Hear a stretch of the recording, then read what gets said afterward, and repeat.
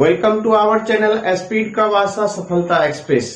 प्यारे बच्चों, एक बार फिर से आप सभी विद्यार्थियों का, कंपटीशन की तैयारी करने वाले परीक्षार्थियों का स्पीड का वास्ता सफलता एक्सप्रेस में वेलकम है, स्वागत है। प्यारे बच्चों, आज हम लोग नंबर सिस्टम समाप्त करके LCM HCF स्टार्ट किया था। प्यारे बच्चों, LCM HCF में हम लोग कुछ क्वेश्चन बना चुके थे। आज जो हम लोग पढ़ेंगे उससे आगे का क्वेश्चन पढ़ेंगे। और बीच में मैं आपको इंफॉर्मेशन दे दूं कि आपको इसी चैनल पर मैथ का टेस्ट जो है स्पीड का वास्ता सफलता एक्सप्रेस के द्वारा स्टार्ट होने जा रहा है। तो आप लोग वीडियो को देखिए ताकि आपका हर इंफॉर्मेशन आपको अप टू डेट होता रहे। तो चलिए, मैं आपको जब आएगा टेस्ट सीरीज का टाइमिंग तो आपको बता दूंगा कि फलाने टाइम में स्टार्ट होगी और फलाने टाइम में आप एकदम बने रहेंगे घर पे। और इसी चैनल पे PDF के रूप में आपको कहीं ना कहीं क्वेश्चन आपका उपलब्ध रहेगा चैनल पे, तो आप वहां से डाउनलोड करके पहले ही से बना लेंगे ताकि मैं क्वेश्चन बताऊंगा तो आपके पास क्वेश्चन पहले से रहे। तो चलिए हम लोग क्वेश्चन नंबर देखता हूं। आज जो स्टार्ट होगी वो क्वेश्चन नंबर 23 से प्यारे बच्चों स्टार्ट होगी। तो 23 से जब स्टार्ट होगी यहाँ पे, तो देखता हूं कि 23 प्यारे बच्चों क्या कहता है।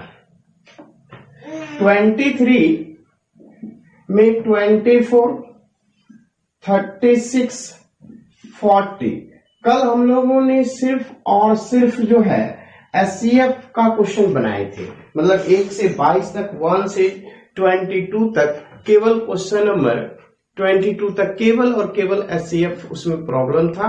आज जो प्यारे बच्चों हम लोग पढ़ेंगे उसमें LCM से रिलेटेड क्वेश्चन है। देखिए कहां तक LCM का क्वेश्चन बनता है, वहां तक जहां तक रहेगा वहां तक हम लोग सॉल्व करेंगे।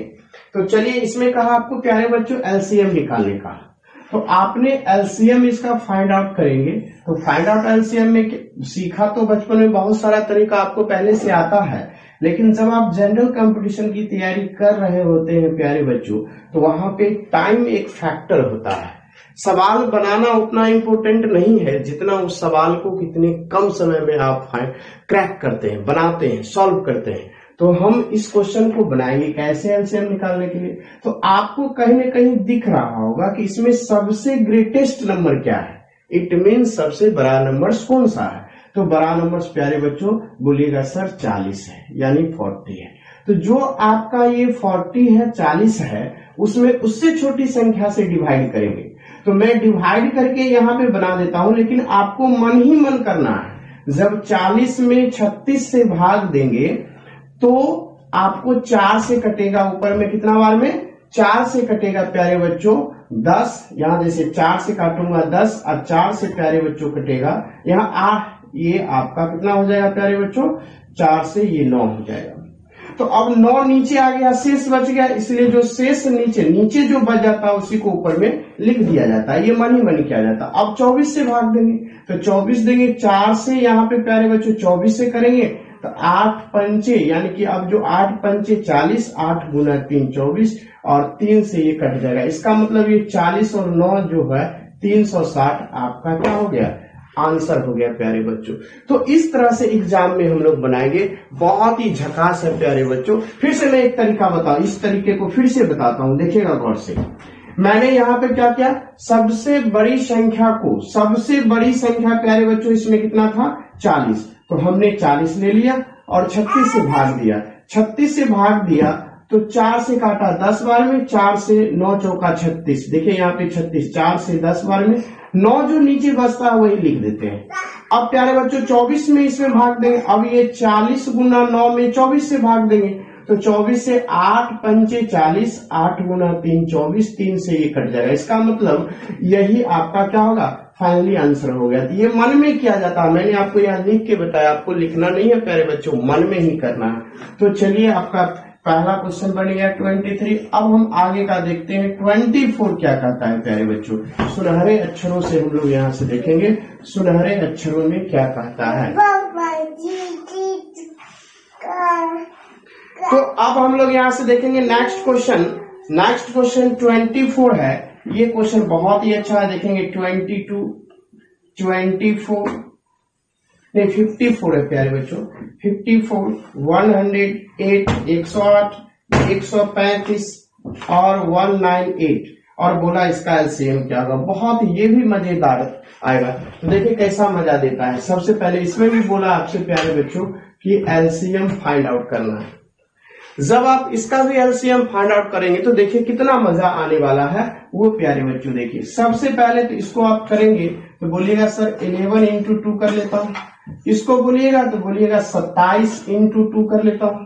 इसको बोलिएगा तो 27 गुना 4।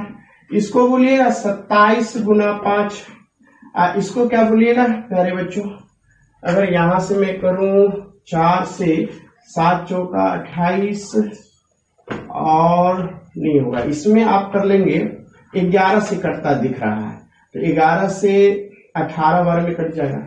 और ये सब आपने देखा कि यहाँ पर हमने कर दिया। अब प्यारे बच्चों की सबसे बड़ी संख्या यहाँ पर दिख रहा होगा आप लोगों को। सबसे बड़ी इसमें क्या है 198। तो एलसीएम लिखना मैंने आपको सिखाया। क्या सिखाया कि सबसे बड़ी संख्या 198 है तो 11 इंटू 18 को लिख देना है। अब 11 इंटू 18 लिख दिया और 27 से भाग दिया तो 27 में यहाँ पर 27 से भाग दे, 27 गुना 5 से भाग देंगे प्यारे बच्चों। 5 नहीं है तो 5 लगा देंगे। 9 दूना 18, 9 दिया 1, 3 की आवश्यकता हो जाएगी। अब प्यारे बच्चों 27 गुना 4 से भाग देंगे तो 3 से काटेंगे 4 यहाँ पे है 27 गुना, तो 9 से काटेंगे पहले। 9 दूना 18, 9 दिया 27, 3 से 3 कट जाएगा। अब यहां से ये इससे कंप्लीटली कट जाएगा। फिर से देखिए प्यारे बच्चों 9 से काटेंगे तो 9 दूना 18 और 9 दिया 27, यहाँ पे 3 बच जाएगा और ऊपर में 2 बचेगा, उससे 2 तो 1 2 और प्यारे बच्चों लग जाएगा। फिर इससे भाग देंगे तो यहाँ पर देखिए यहाँ पे 9 है ही या 3 है, 27 2 है ही। अब 11 आपका है ही, 2 है ही, ये सबका मल्टीपुल कर लीजिएगा तो 190 इसका गुना तो आपका इसका है ही तो 198 हो गया। 5 गुना 10 प्यारे बच्चों 10 लगा लिए और ये 3 बच गया। 3 से गुना कर लीजिए, 8 गुना 3 24 बचा 2 19 तिया यहाँ से 57 58 59, इस तरह से 59 40 आपका प्यारे बच्चों क्या हो गया आपका एलसीएम। फिर से सीखिएगा कितना बेहतरीन तरीका बताया मैंने। इस तरह से फैक्टर लिख लिया और सबसे बड़ी संख्या जो आता है वो मैंने लिख लिया और इससे भाग दिया। 27 गुना 5 से भाग दिया, भाग देंगे तो 9 दूना 18, 9 दिया 27, 3 बच गया 3 लिख दिया। 2 बच गया तो 2 दूना 4, 1 2 ऊपर लगा दिया। उसी तरह से 27 गुना 4 से भाग दिया, 9 दूना 18, 9 दिया 27, यहाँ 3 लगा दिया और बचा 4, 4 से 1 2 बच गया वो लिख दिया। फिर 27 में 9 है ही, 3 है, 27 2 है ही, 11 है ही, 2 है ही, इसमें पूरा से पूरा ये एलसीएम आ गया। बहुत ही अच्छा तरीका है प्यारे बच्चों एलसीएम निकालने का। तो चलिए हम लोग नेक्स्ट तरीके पे चलते हैं।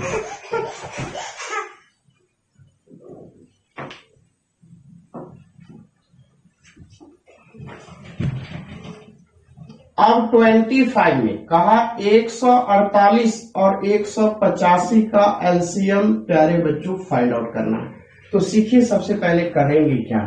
अब यहां से जब इसको काटेंगे इसको आंसर लाने के लिए तो सबसे पहले यहाँ पे प्यारे बच्चों देखिए कि यह 4 से कट रहा है तो 4 से कट रहा है तो इसको फैक्टर कर लेते हैं। तो 4 तिया 12, 4 से कट रहा है प्यारे बच्चों, 4 तिया 12 2 28, 4 से 7 चौका 28 प्यारे बच्चों ये 5 है। 5 तिया 15 और बच गया 3 तो 3 5 35, 5 7 35। अब इसका एलसीएम निकालेंगे प्यारे बच्चों। तो मैंने अभी पिछले क्वेश्चन में सिखाया कि आपको पूरी क्वेश्चन में आपको ये देखना है कि सबसे बड़ी संख्या आपको क्या दिख रहा है प्यारे बच्चों। तो बोलिएगा सर 185 है। तो 185 का प्यारे बच्चों पूरा का पूरा फैक्टर क्या है। तो पूरा का पूरा फैक्टर है 85 का 5 गुना 37 लिख देना है। उसके बाद जो पीछे वाली संख्या है उससे भाग देंगे तो 37 से 37 कट जाएगा लेकिन बट्टे में 4 बचेगा। जो बट्टा में बच जाता है उसी को 4 यहाँ पे लिख दिया जाता है प्यारे बच्चों। तो इस तरह से हमने लिख लिया। फिर से सुन लीजिए प्यारे बच्चों, जो बड़ी संख्या उसका फैक्टर लिख दीजिए कंप्लीटली। उसके बाद इसमें से देखिए कौन सा फैक्टर छूट गया तो 37 वाला आ गया, जो छूट गया उसको लिख देना है इस तरह से। आप टोटल को जोड़िएगा तो इन्हें की 37 गुना 5 करके आप गुना में फंस जाइए। फंसने के लिए पहले 5 चौका 20 और जब 20 का 2 तो 37 गुना 74 और एक 0, यही आपका एलसीएम हो गया। इस तरीके से जोड़िएगा, ये नहीं कि 37 को 5 से कर लीजिए, 37 को 4 से। सबसे पहले देखा जाता है कौन सा हम लोगों को जल्दी, यानी कौन सा आपका छोटा से छोटा लेंगे जो आपका बेहतरीन आ जाएगा प्यारे बच्चों। तो इस तरीके से हो गया। अब हम लोग चलेंगे, बहुत अच्छा से समझे होंगे आशा करता हूं। जब भी आपको लगे कि क्वेश्चन अच्छा से समझ गए तो मैं प्यारे बच्चों आपसे एक ही चीज मांगता हूं, कमेंट करना। कुछ तो लिखिए, कुछ तो कमेंट कीजिए, सर मैं समझ रहा हूं, सर बहुत अच्छा लग रहा, कुछ तो आप लिखिए, तब तो मुझे विश्वास होगा कि नहीं आप वीडियो देखते हैं, आपसे वीडियो से फायदा हो रहा है। जब फायदा हो रहा है तो मैं और अच्छे वीडियो बनाऊंगा। आपका कमेंट ही तो मुझे वीडियो बनाने के लिए प्रेरित करते रहता है प्यारे बच्चों, इसलिए आप एकदम कमेंट करना ना भूलेंगे, साथ में घंटी भी दबाइए। चलिए तो अब अगला क्वेश्चन पे आता हूं, क्या कहता है उसको देखिए। बहुत ही अच्छा क्वेश्चन है प्यारे बच्चों, क्वेश्चन नंबर 26। 26 कहता है 27, 63, 63 और यहां से प्यारे बच्चों 72 ये, और इसका बोला लघुत्तम यानी कि एलसीएम क्या है प्यारे बच्चों। जब इसका एलसीएम प्यारे बच्चों बोला तो सबसे पहले अभी तरीका क्या सिखाया कि आप इसे 9 इंटू 3 7, आप इसे 9 इंटू 7, आप इसे 9 इंटू 8 हो गया। जब आप एलसीएम लिखे तो सबसे बड़ी संख्या 72 है तो उसका पूरा का पूरा फैक्टर लिख दीजिए। अब इसमें आइए, 9 तो लिख ही दिया, 7 नहीं लिखा तो 7 लिख दीजिए। फिर इसमें आइए, 9 लिख दिया है लेकिन 9 लिखने के बाद 3 और बच जाता है तो 3 को लिख लीजिए। अब सभी को प्यारे बच्चों क्या कर लीजिए, मल्टीप्लाई कर लीजिए। जब इसे मल्टीप्लाई करेंगे तो जब आपको दिखाएगा कि यहां तक तो हमने 9 8 72 कर लिया। अब 72 को 7 से या 72 को 3 से, तो 3 से 3 दूना 6 और यहां से 72 गुना 3 7 या 21 गुना 7। अब देखिए कितना मजा आना, 16 7 112 तो 12 लिख लीजिए, हासिल 1 7 गुना 14 1 15 प्यारे बच्चों 1512। तो क्या झकास कंसेप्ट के साथ बता रहा हूं। इस तरह का जो एलसीएम निकालना बहुत ही यूनिक कंसेप्ट है प्यारे बच्चों। ये नहीं कि जो बचपन में सीखे थे ऐसे करके बनाना, परीक्षा में तो आप उस तरीके से बना ही नहीं सकते। अगर बनाएंगे भी तो आपको बहुत सारा समय लगेगा, इसलिए कोशिश ना करें उस तरह का क्वेश्चन बनाने का जो परीक्षा में आपको ज्यादा टाइम कंज्यूम करता है। यहाँ पे टाइम को बचाना है प्यारे बच्चों, जितना टाइम बचाइएगा उतना प्रोग्रेस कीजिएगा। तो चलिए नेक्स्ट क्वेश्चन क्या कहता हूं, एक बार और बता दूं कि एलसीएम एचसीएफ का कंसेप्ट अलग से दी जाएगी। वहां पे अभी हम लोग प्रॉब्लम बना रहे हैं ताकि जब आप लोग की लॉकडाउन टूटे तो उस समय इससे सवाल नहीं भी कंसेप्ट पढ़ेंगे अलग से, तो ये केवल प्रॉब्लम में ही कंसेप्ट बता रहा हूं, इससे भी काम चल जाएगा और परीक्षा पास। हम लोग को सिर्फ परीक्षा पास करने से मतलब है, जितना जल्दी हो सके जॉब लेना वो मतलब है। ऐसा नहीं कि हम पढ़ रहे हैं, सालों साल पढ़ रहे हैं, 10 साल पढ़ेंगे 20 साल पढ़ेंगे तब नौकरी, तो क्या फायदा होगा। चलिए ऐसे ही अभी लॉकडाउन चल रहा है, देश अभी एकदम पूरा बहुत ही संकट में है, तो हम ही लोगों को देश को उबारना है, देश को ऊंचाई पर फिर से ले जाना है। तो हम ही लोग जब तैयार होंगे पढ़ लिख के तभी तो ले जा सकते हैं। चलिए 27 कहा आपसे कि 2 to the power 3 into 3 5 to into 7, यहाँ से 7 2 to the power 4 into 3 का 2 into 5 7 2 into 11 हो गया प्यारे बच्चों। तो अब यहां से देखना है 2 into 3 to the power 3 और 5 to the power 4, इस तरीके का प्यारे बच्चों। तो देखिए कितना झकास चल रहा है प्यारे बच्चों, आपने देखा। तो आज का बोला लघुत्तम समावर्तक क्या होगा, एलसीएम क्या होगा, लीस्ट कॉमन फैक्टर क्या हो जाएगा, लोएस्ट कॉमन फैक्टर। तो आपका मल्टीपुल होता है प्यारे बच्चों, लिस्ट कॉमन मल्टीपुल होता है। तो लघुत्तम समावर्तक जो होता है ये आप यहाँ समावर्त जो होता है वो यहाँ से देखिए क्या होता है। तो आप यहां से देखेंगे सबसे पहले तो ऑल बेस लिख दीजिए, जितने भी बेस यूज है। उसके बाद यहां से हाईएस्ट पावर लिख दीजिए। तो ऑल बेस का मतलब देखिए यहाँ 2 यूज है तो 2 लिखेंगे, यहाँ 3 भी यूज है 3 लिखेंगे, 5 यूज है तो 5 लिखेंगे, 7 यूज है तो 7 लिखिए। जितना भी बेस यूज है तो 2 3 5 7 1 11 छूट गया, उसको भी लिख लीजिए। और उसके बाद मैंने ऑल बेस कहा हाईएस्ट पावर, तो 2 का पावर यहाँ 3 है, यहाँ 4 है यहाँ पे 1 है तो हाईएस्ट 4 है तो 4 लिखिए। फिर 3 का पावर यहाँ 1 है, यहाँ 2 है, यहाँ 3 है तो हाईएस्ट 3 है। 5 का पावर 2 है, यहाँ 1 है, यहाँ पे 4 है तो 4 वाला लिखिए। 7 का पावर 1, यहाँ पे 2 तो यहाँ पे 2 लिखिए। और 11 का पावर एक ही में है, एक ही है तो यही आपका एलसीएम हो गया प्यारे बच्चों। यानी जितना भी बेस आपका यूज किया गया है फैक्टर में, उन सभी को आप क्या कर लीजिए प्यारे बच्चों, राइट डाउन कर लीजिए। पहले बेस लिख लीजिए, उसके बाद देखिए कि उस बेस पर मैक्सिमम पावर कहाँ है, तो उस मैक्सिमम पावर को उस बेस पर लिख लेंगे और इस तरीके से आपका प्यारे बच्चों आंसर आएगा। तो चलिए हम लोग नेक्स्ट क्वेश्चन पे चलता हूं। एलसीएम का नेक्स्ट टाइप का क्वेश्चन बहुत ही मजा आने वाला है। जब भी लगता हो कि मैं अच्छे से सवाल समझ रहा हूं, सवाल बन रहा है, तो कृपया करके कोशिश करें, जब भी सवाल बन गया तो कोशिश करें कि एक बार लाइक कमेंट जरूर करें 28 और मुझे इंफॉर्मेशन दें कि सर समझ रहा हूं। एक बार फिर आपको लगेगा कि एक बार फिर, तो मैं आपको अगले वीडियो में फिर इसी क्वेश्चन को डील कर दूंगा ताकि आपकी कंफ्यूजन जो है दूर हो जाए। इसलिए आप कमेंट करना नहीं भूलेंगे प्यारे बच्चों, अगर आप तक वीडियो पहुंचता है तो। चलिए, आप इस टाइप का जब भी एलसीएम निकालना हो फ्रैक्शन वाले को, तो यहाँ पे प्यारे बच्चों लिखेंगे एलसीएम। जब भी एलसीएम होगा तो क्या करेंगे, एलसीएम निकालना हो तो यानी कि आप यहां से लिखेंगे एलसीएम ऑफ नोमिनेटर, यानी अंशों का एलसीएम लिखेंगे। तो यहां पर मैं लिख देता हूं अंशों का एलसीएम और नीचे में हरों का एचसीएफ। एचसीएफ तो पिछले क्लास में देख ही चुके हैं कि सर ने पूरा कंप्लीट करा दिया। अब यहां से देखेंगे तो प्यारे बच्चों अंशों का, अंश में क्या है, 2 है, 3 है, 4 है, 9 है और इसका हमको एलसीएम चाहिए। अब नीचे क्या है प्यारे बच्चों, 3 है, 5 है, 7 है, 13 है, उसका क्या निकालना है प्यारे बच्चों, एचसीएफ निकालना है। जब आप ऊपर वाले को एलसीएम निकालेंगे तो एलसीएम जब प्यारे बच्चों ऊपर, तो मैंने बताया था एलसीएम कैसे निकाला, सबसे बड़ी एलसीएम निकालने में सबसे बड़ी लिख दीजिए और पीछे वाले 4 से भाग दीजिए। तो 4 से 9 में लगेगा नहीं तो पूरा का पूरा 4 उतार दीजिए। 3 से भाग दीजिएगा तो 3 से प्यारे बच्चों 3 क्या 9 कट जाएगा, 2 से कट जाएगा तो इसलिए 9 और 4 एलसीएम हो गया। और एचसीएफ का मतलब कोई किसी से कॉमन नहीं है, 3 5 में कॉमन नहीं है, 7 में 13 में नहीं, इस तरह से एचसीएफ प्यारे बच्चों 1 हो गया। इसी तरह से इस टोटल का एलसीएम जो हुआ 36 हो गया। क्या शानदार, जानदार, मजेदार तरीकों से ये कंसेप्ट दी जा रही है। ये सब कंसेप्ट जो है प्यारे बच्चों सब सुनहरे अक्षरों से दी जाती है, इसलिए एकदम गांठ बांध लीजिए कि यही वो कंसेप्ट है, यही वो तरीका है जो मुझे ज्वाइनिंग लेटर दिला सकता है प्यारे बच्चों। एकदम गांठ बांध लीजिए, आपको मिलेगा, केवल ऑनलाइन बने रहिए। तो चलिए हम लोग चलते हैं, नेक्स्ट क्वेश्चन क्या कहता है प्यारे बच्चों। 29 पे हिला के रख देना है प्यारे बच्चों, एकदम प्रैक्टिस में लगे रहिए।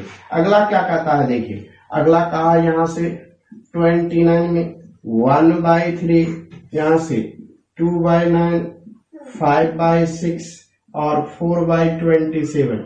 अब इसका भी एलसीएम निकालना है प्यारे बच्चों, ये पूछा एलसीएम। जब इसका एलसीएम निकालेंगे तो बोला क्या होगा एलसीएम, तभी तुरंत ने आपको सिखाया कि अंशों का एलसीएम यानी 1, 2, 5, 4 और एलसीएम, ठीक है। अब बटे में यहां से 3, 9, 6, 27 का एचसीएफ प्यारे बच्चों निकालना है। तो अब यहां से देखिए क्या झकास कंसेप्ट सब चल रहा है प्यारे बच्चों, बहुत ही मजा आने वाला, कोई तरह की दिक्कत ही नहीं है, आराम से इसे सॉल्व कर सकते हैं। 1, 2, 5, 4 एलसीएम, 3, 9, 6, 27 एलसीएम।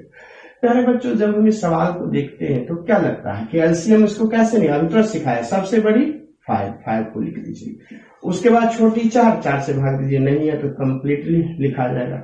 2 से भाग दीजिए, लग जाएगा, 1 से लग जाएगा तो हो गया ऊपर में। एचसीएफ प्यारे बच्चों, तो एचसीएफ यहां से देखेंगे कि 3 से ये कट रहा है, 3 से ये कट रहा है, कट रहा है, यानी एचसीएफ इसका 3 हो जाएगा, यानी आंसर जो होगा 20/3 आपका एलसीएम हो जाएगा।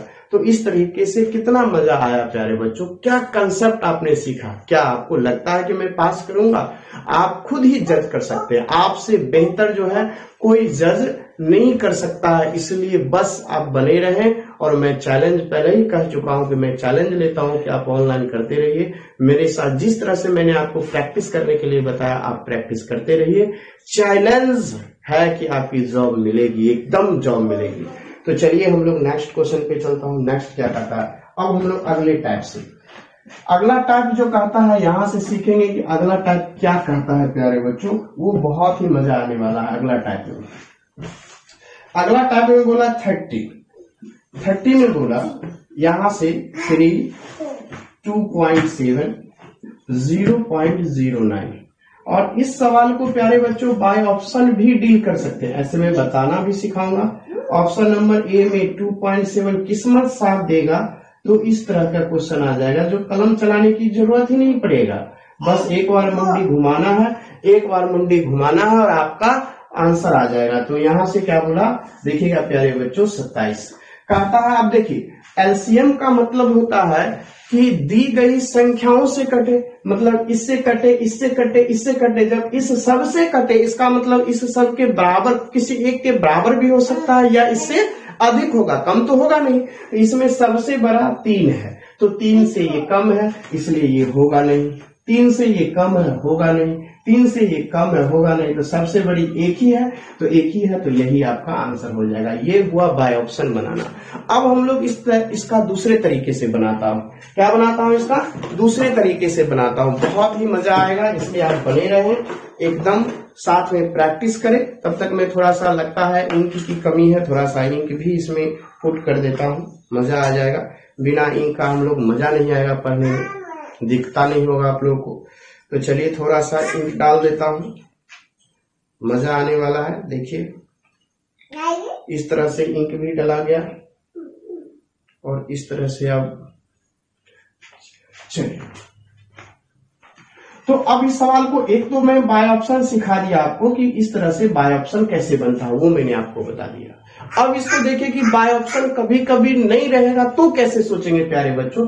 तो जिस तरीके से आपको HCF में बताया था कि सबसे मैक्सिमम दशमलव के बाद कितने अंक है 2, तो सब में 2 अंक बना लेंगे दशमलव के बाद। यहां से 2.70 और यहां से 0. ये तो है, ये तो आपका है ही। अब यहां से देखिए, अब यहां से देखिए क्या करेंगे प्यारे बच्चों कि आपका यहां पे आ जाएगा। तो आप यहां से दशमलव जैसे उसने हटाए तो हटा लीजिए, यहां से 300, यहां से 270 और यहां से 9 प्यारे बच्चों हटा लिए। अब इसका एलसीएम निकालेंगे। तो एलसीएम निकालना तो मेरे प्यारे बच्चों सबसे बड़ी संख्या को लिखना सिखा दिए थे और बोले थे कि 270 से भाग दिए, 0 से 0 कट जाएगा। तो 3 से ऊपर में 10, 3 से प्यारे बच्चों 9, तो 1 9 ऊपर में लिख दीजिए। इसका मतलब है प्यारे बच्चों 2700 आपका एलसीएम निकल जाएगा।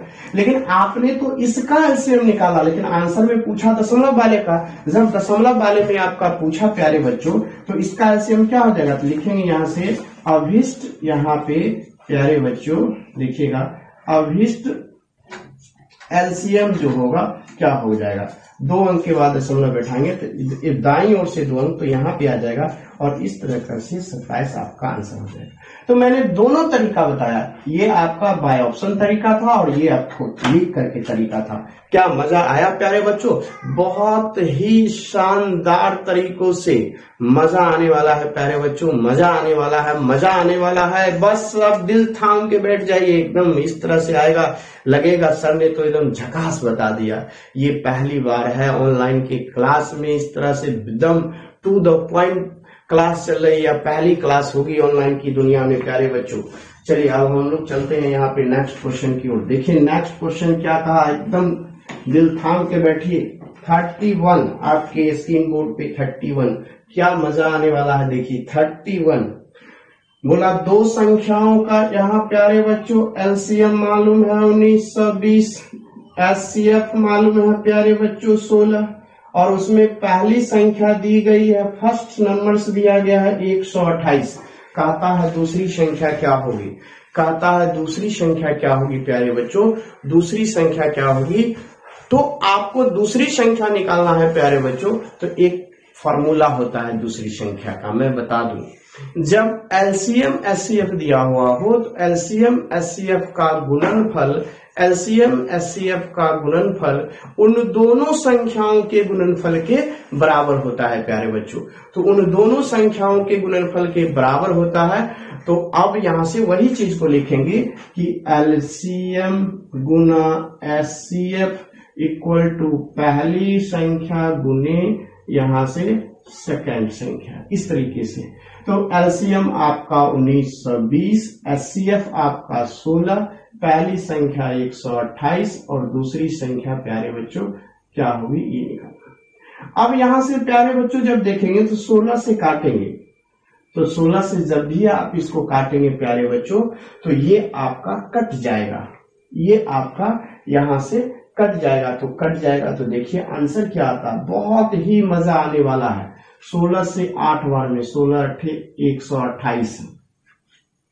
अब 8 से इसको काट दीजिए 8 से, तो 8 दूना 16, तो बचा 3, 8 से 4 बार में 32, एक 0 रहेगा। यानी आपका इस तरीके से सेकंड संख्या जो हो गई वो 240 हो गई। तो देखिए क्या झकास तरीका है, कुछ नहीं करना है। ये जो फॉर्मूला होता है उसको आपको राइट डाउन कर लिया जाता है। जब आप राइट डाउन कर लिए उसके बाद हो गया आपका आंसर। क्या झकास है, यही तो है कंसेप्ट और तरीका। अब प्यारे बच्चों चलेंगे नेक्स्ट। नेक्स्ट क्या कहता है देखिए, यहाँ से सुनहरे अक्षरों से ये आ गया। चलिए अब अगला क्वेश्चन पे आता हूं। खटाखट प्यारे बच्चों हम लोग बनाएंगे, कैसे बनाएंगे, खटाखट। तो उसी फॉर्मूला पे दूसरा भी आएगा। तो दूसरा 32 में भी बोला है, यहां से देखिए कहा दूसरा, यानी एलसीएम गुना, फॉर्मूला में लिखता हूं एचसीएफ बराबर पहली संख्या गुने यहां से दूसरी संख्या। बोला एलसीएम आपका 4800, एचसीएफ 160 और पहली संख्या 480 गुना यहां से दूसरी संख्या। तो 480 से ये 10 बार में कट जाएगा प्यारे बच्चों। तो यहां से हम लोग सेकंड नंबर जो होगा वो कितना हो गया 160 और एक 0 और इस तरीके से 1600 आंसर हो। अब बताइए प्यारे बच्चों झकास है कि नहीं झकास है? आपको लगता है विश्वास की सर के पढ़ाई द्वारा मैं पास करूंगा? आपको इस तरह से अगर विश्वास हो जाता है तो जरूर लाइक कमेंट करें। तो आ जाइए 33 पे प्यारे बच्चों।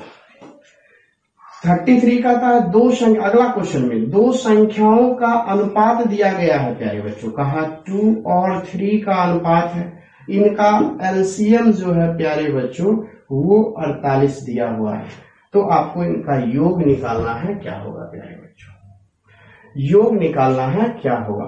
तो आपको मैं यहां से बाय ऑप्शन बता दूं, बाय ऑप्शन यहां से बता दूं कि योग क्या हो जाएगा। यहां से बाय ऑप्शन में पहले उसको सीख लीजिए, क्योंकि परीक्षा में आएगा तो आप मान लीजिए जल्दीबाजी में होंगे, आप जल्दीबाजी में होंगे तो वहां पे ऑप्शन से भी काम चला के मार, जैसे मन होता है ना मार दो ऑप्शन। तो आप यहां से देखिए सबसे पहले ये कुछ भी है, सीधे बोला योग पूछा। क्या आपसे पूछा प्यारे बच्चों, यहां से कहा योग चाहिए, सम चाहिए दोनों संख्या का, क्वेश्चन मार्क्स लगा दिए। तो योग का मतलब 2 और 3 5, इसका मतलब अनुपात में 5 है तो योग तो 5 से कटना चाहिए। तो ये 5 से नहीं कट रहा, ये नहीं कट रहा, ये नहीं कट रहा, एक ही संख्या तो 5 से कट रहा है। इसलिए ऑप्शन नंबर सी जो है वो प्यारे बच्चों योग आंसर होगा। ये हुआ बाय ऑप्शन तरीका। ये क्या हो गया, बाय ऑप्शन तरीका। अब इस तरीके को देखेंगे कि ये जो तरीका है बेसिक में कैसे कहता है। यहां से ये हुआ बाय ऑप्शन तरीका। ये था 33, क्वेश्चन नंबर 33। अब प्यारे बच्चों देखेंगे यही क्वेश्चन को 33 में देखेंगे कि अब बेसिक कैसे होगा। तो मैं आपको बता दूं, जब आप अनुपातिक स्थिरांक लगाते हो वही अनुपातिक स्थिरांक x जो होता है वो तो HCF का काम करता है, इसलिए दो संख्या में कोई कॉमन नहीं है। तो दोनों संख्या का आपस में गुणनफल गुने HCF जो होता है, यानी कि जो अनुपातिक स्थिरांक x होता है वह तीनों का गुणनफल LCM के बराबर होता है। तो आपका प्यारे बच्चों LCM तो 48 दिया हुआ है, तो इसका मतलब हो गया HCF बराबर 3 दूना 6, इस 3 दूना 6 से इसको काट देंगे 8 बार में, तो HCF प्यारे बच्चों हो जाएगा 8। जब HCF 8 हो जाएगा तो पहली संख्या कितनी हो गई 8 दूना 16, दूसरी संख्या कितनी हो गई 8 गुना 3 24। अब बोला आपसे क्या सम, यानी 16 प्लस 24। अब जोड़ के देखिए 6 4 10, 2 1 3 1 4 40 आया कि नहीं 40 प्यारे बच्चों। लेकिन आप याद कर लीजिए, दिल थाम के बैठ जाइए, जब आपका ये 40 आ गया तो क्या बाय ऑप्शन तरीका जो है वो बेस्ट नहीं है? तो इस ऑप्शन के लिए बाय ऑप्शन का भी अप्रोच लगाएंगे, कलम चलाने की कोई जरूरत नहीं है, बस आंसर ही आंसर। चलिए प्यारे बच्चों नेक्स्ट क्वेश्चन पे दो तरीके से बता दिया। अब 33 के बाद आएंगे 34 पे प्यारे बच्चों। 34 क्या कहता है उसको देखिए, क्या मजा आने वाला है, एकदम दिल थाम के बैठेंगे। 34 भी आनंद ही आनंद है। बोला 3 संख्या है, पहली संख्या, दूसरी संख्या और तीसरी संख्या। बोला पहली 3 4 5 और इसका एलसीएम दे रखा है प्यारे बच्चों 2400। और बोला इसमें महत्तम समावर्तक क्या है, मतलब आपसे एचसीएफ पूछा प्यारे बच्चों। तो अभी बताया कि जो तीनों संख्याएं दी गई है प्यारे बच्चों, तो तीनों संख्याओं में आप ये देख लीजिए कि कोई किसी से कॉमन तो नहीं है। अगर कॉमन नहीं है 3 4 5 में, तो उन तीनों का आपस में गुणनफल गुने एचसीएफ जो होता है वो एलसीएम के बराबर होता है। तो एलसीएम तो आपका कितना हो गया प्यारे बच्चों 2400 हो गया। तो अब यहां से देखिए 5 चौका 20, अब 20 दिया 60 और 60 चौका 240 यानी 40, यानी आपका जो ये एचसीएफ हो गया वो कितना होगा प्यारे बच्चों 40। तो इस तरीके से सवाल को जो बनाइएगा, जब भी संख्याओं का अनुपात दिया हुआ हो और संख्याओं का अनुपात दिया हुआ हो प्यारे बच्चों, और उसमें कोई किसी से कॉमन में ना हो, तो उन तीनों का गुणनफल या उन दोनों का गुणनफल या उन तीनों का गुणनफल गुने एचसीएफ बराबर एलसीएम होता है। तो यहाँ पर लिखा हुआ है, एकदम गांठ बांध के खुटबंधन में लिख लीजिए, क्या मजा ही मजा आने वाला है। चलिए हम लोग चलते हैं सुनहरे अक्षरों से।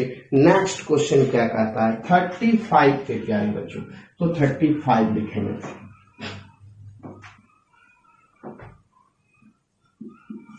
35 पे दो संख्याओं का लघुत्तम समावर्त और महत्तम समावर्तक, यानी कि एलसीएम प्यारे बच्चों 84 और एचसीएफ प्यारे बच्चों 21, इन संख्याओं का अनुपात जो दी गई है वो 1 और 4 के अनुपात में। तो सबसे बड़ी, तो कुछ नहीं करना है प्यारे बच्चों, जब आपको एचसीएफ दिया हुआ है, यही एचसीएफ से तो संख्या में मल्टीप्लाई कर दिया जाता है। इसमें एचसीएफ से 21 से गुना करेंगे तो 21, और इसमें प्यारे बच्चों 21 से गुना करेंगे तो 21 चौका 84। यही तो आपका हो गया, सबसे बड़ी संख्या पूछा तो यानी ग्रेटेस्ट नंबर आपसे पूछा, तो यही तो हो गया 84 आपका आंसर है। ये तो पूछा सबसे बड़ी संख्या क्या होगी, क्योंकि एचसीएफ को ही तो अनुपातिक स्थिरांक x बोलते हैं, तो x के जगह पर आपका एचसीएफ हो गया, तो एचसीएफ से ही गुना कर दिए दोनों में। तो पहली संख्या 21 और दूसरी 84, तो 21 छोटी है और 84 बड़ी है, तो बोला बड़ी कौन सी होगी, तो 84 आंसर। अगर छोटी पूछता क्या होती तो 21 आंसर। क्या मजा आने वाला है कि नहीं, देखिए मजा ही मजा। चलिए नेक्स्ट क्वेश्चन पे। नेक्स्ट क्वेश्चन हम लोग 36 पे आएंगे। एकदम झकास तरीकों से चल रहा है बच्चों, बस आपका सहयोग बना रहे, सहयोग दें, मैं और क्वेश्चन बताऊंगा एकदम। 36 में आ जाइए। 36 कहा प्यारे बच्चों, दो संख्याओं के लघुत्तम समावर्तक, यहाँ पे एलसीएम जो है प्यारे बच्चों 495 और एचसीएफ जो प्यारे बच्चों वो है 5, और बोला इन दोनों संख्याओं का योग 100, यानी दोनों का जो सम है वो प्यारे बच्चों 100 है। तो कहा इनका अंतर कितना होगा प्यारे बच्चों। अब यहां से देखिए, तो एचसीएफ अगर 5 मालूम है तो संख्या जो होती है प्यारे बच्चों, यहां से देखिए अंतर पूछा, संख्या जो होगी वो एक 5a होगी और दूसरा जो होगी वो 5b होगी प्यारे बच्चों। तो अब यहां से देखिए, क्योंकि मैंने बताया दोनों का आपका यहां से एलसीएम कितना, इन दोनों का एलसीएम जो होगा प्यारे बच्चों, एलसीएम होगा 5ab और आपका एलसीएम 495 दिया हुआ।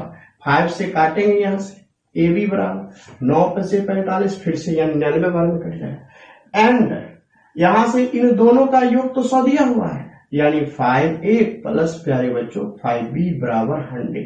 तो 5 से कैंसिल करेंगे तो ये 20 टाइम्स में कट जाएगा, यानी a प्लस बी बराबर प्यारे बच्चों 20 हो गया। अब इन दोनों संख्याओं को देख सकते हैं, तो आप एक जगह पे 11 और एक जगह पे 9 लिख सकते हैं।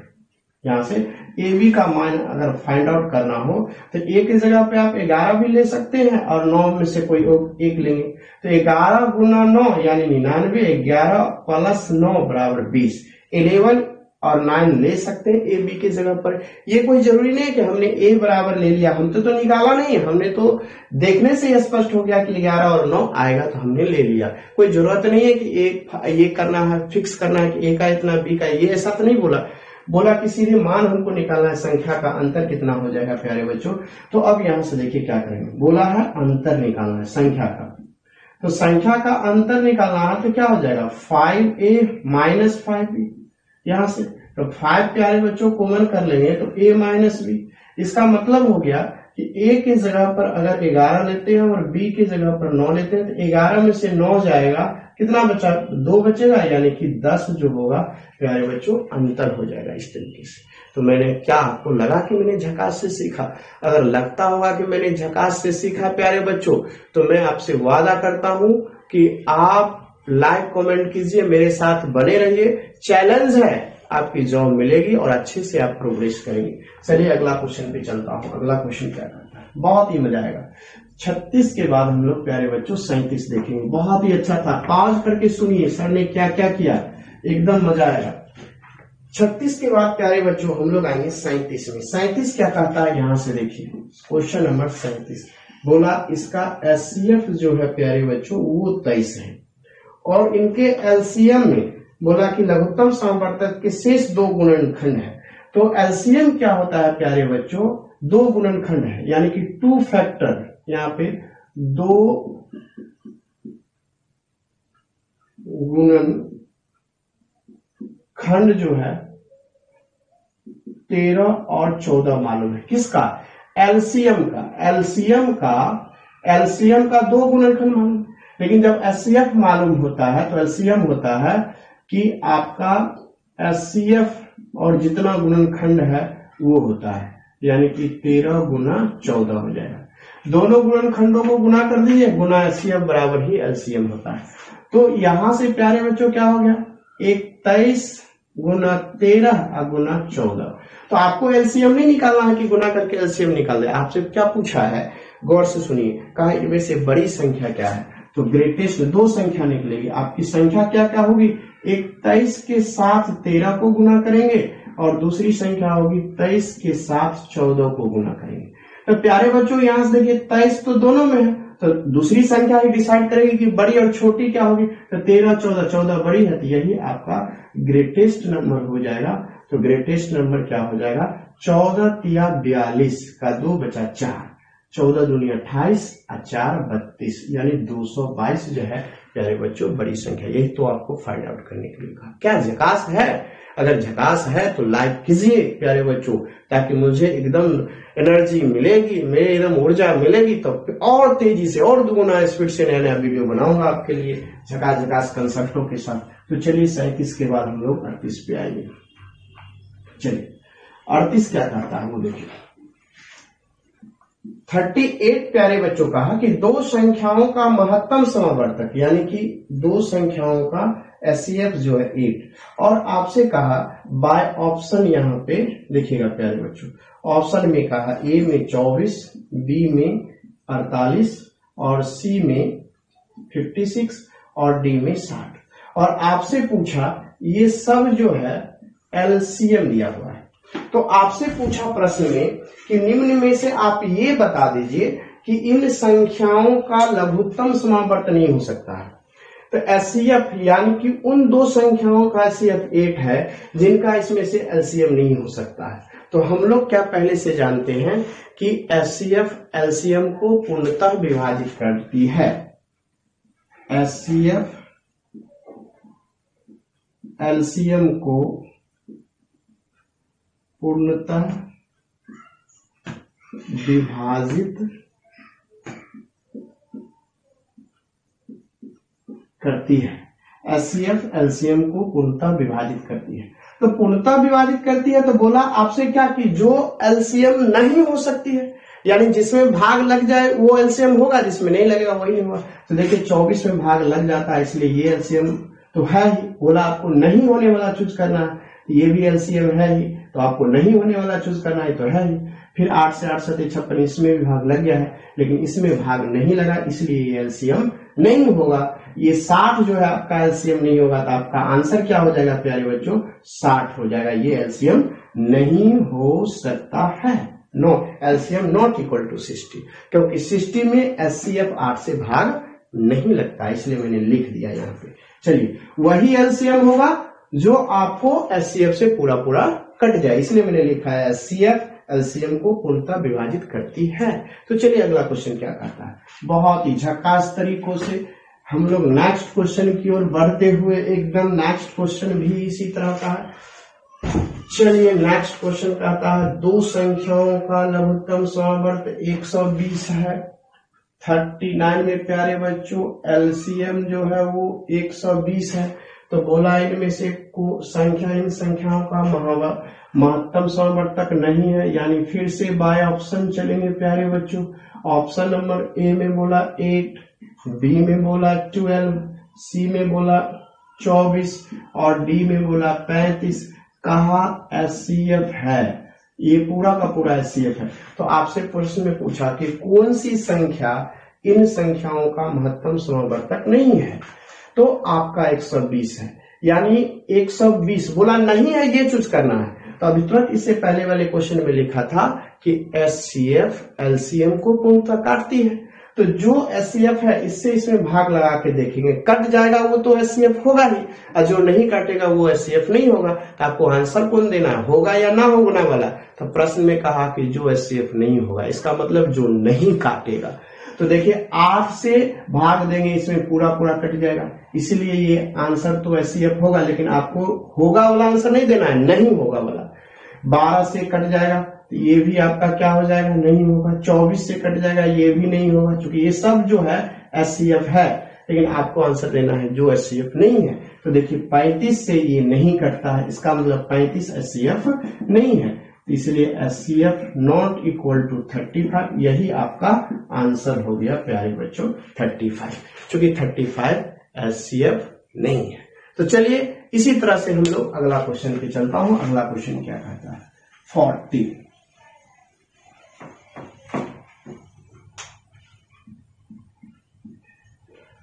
40 कहा प्यारे बच्चों कि संख्याओं के ऐसे कितने जोड़े हैं जिनका महत्तम समवर्तक 16 और लघुत्तम समवर्तक 136 है। अब यहां से देखिए एचसीएफ जो है प्यारे बच्चों 16 और एलसीएम जो है वो 136। यहां से एलसीएम जो है वो प्यारे बच्चों क्या कहता है, एलसीएम जो है प्यारे बच्चों वो आपका 16 और एलसीएम कितने जोड़े संभव है। तो जोड़ा संभव होने के लिए एचसीएफ को एचसीएफ से एलसीएम पूर्णतः कट जाना चाहिए, एचसीएफ से एलसीएम पूर्णतः कट जाना चाहिए। आप ही प्यारे बच्चों बताइए, क्या एचसीएफ से एलसीएम पूर्णतः विभाजित है, डिविजिबल है? नहीं है। बोलेगा नहीं विभाजित है। जब नहीं विभाजित है तो एक भी नहीं विभाजित है प्यारे बच्चों, तो आप बोलिएगा एक भी, यहां से एक भी जोड़ा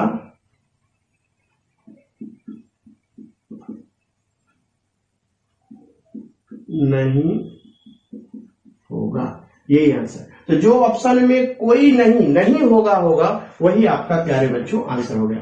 क्योंकि एचसीएफ से एलसीएम को कटना चाहिए, जो कि नहीं कट रहा है, नहीं विभाजित है, यानी नहीं विभाजित है, इसलिए एक भी जोड़ा नहीं होगा। यानी ऐसे कितने जोड़े हैं, तो एक भी जोड़ा नहीं होगा प्यारे बच्चों इन दो संख्याओं में। तो चलिए आंसर हो गया।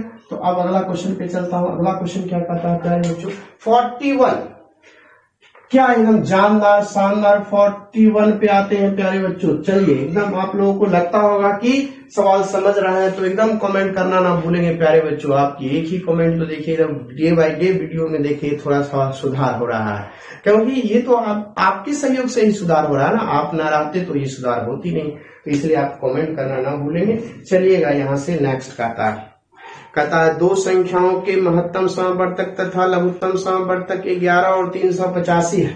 अब यहां से देखिए क्वेश्चन नंबर 41 क्या कहता है प्यारे बच्चों। 41 में कहा कि HCF जो है वो आपका 11 है और LCM जो है प्यारे बच्चों वो 385 है। तो 385 है तो आपको मैंने सिखाया संख्या क्या होगी प्यारे बच्चों, तो 11A होगी और दूसरा क्या होगा 11B होगी प्यारे बच्चों। तो इसका LCM क्या हो जाएगा 11AB और LCM तो आपका दिया हुआ है 11AB, LCM तो 385। तो आप यहां से AB बराबर 11 तिया 33 और 5 आया 11 25 55 35। तो पेयर क्या होगा प्यारे बच्चों, पेयर्स निकालेंगे। A का मान 1 तो 35, 2 से लगेगा नहीं, 3 से नहीं लगेगा, 4 से नहीं लगेगा, 5 से 7 25 35। फिर तो ये रिपीट आ गया, फिर यही दो संख्या में कौन, यही तो पेयर होगा। तो अब यहां से देखिए प्यारे बच्चों कि जब ये लेंगे तो 11 एकम 11, अब B के जगह पर प्यारे बच्चों 35, तो ये 35 गुना 11 385 ये होगा। जब इससे संख्या निकालेंगे तो 5 11 25 55 प्यारे बच्चों और 7 11 77। तो आप बताइए, आपसे प्रश्न क्या पूछा, बोला एक संख्या 75 और 125 के बीच हो, वह संख्या कौन सा है। इसमें बताइए 75 और 125 के बीच में 75 175 से ये छोटा हो गया, तो ये 75 से ज्यादा और 125 से छोटा है। तो यहां से आपका अभिष्ट संख्या जो हुआ वो क्या हो गया, अभिष्ट संख्या आपका 77। मैंने 77 क्यों लिया, उसने कहा 75 से ज्यादा होनी चाहिए और 125 से कम होनी चाहिए। देखिए प्रश्न ने बोला 75 और 125 के बीच में होनी चाहिए, तो वो 77 ही ऐसी संख्या है, इसलिए 77 आपकी आंसर हो गई 77। तो क्या झकास तरीका है प्यारे बच्चों, एकदम ऑनलाइन क्लासेस में चल रहा है, टू द पॉइंट चल रहा है, मजा आ रहा है प्यारे बच्चों, बस आप बने रहें। तो चलिए हम लोग अगला क्वेश्चन क्या कहता है उसको सीखेंगे। अगला जो क्वेश्चन कहा प्यारे बच्चों वो 42 बोला। 42 क्या कहता है उसको एकदम शानदार तरीके से देखेंगे।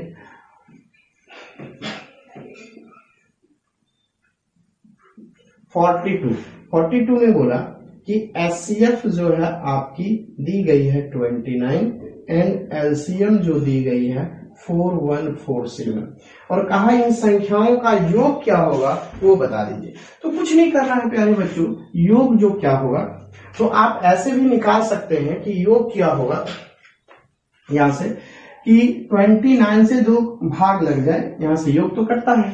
अगर आप भाग देना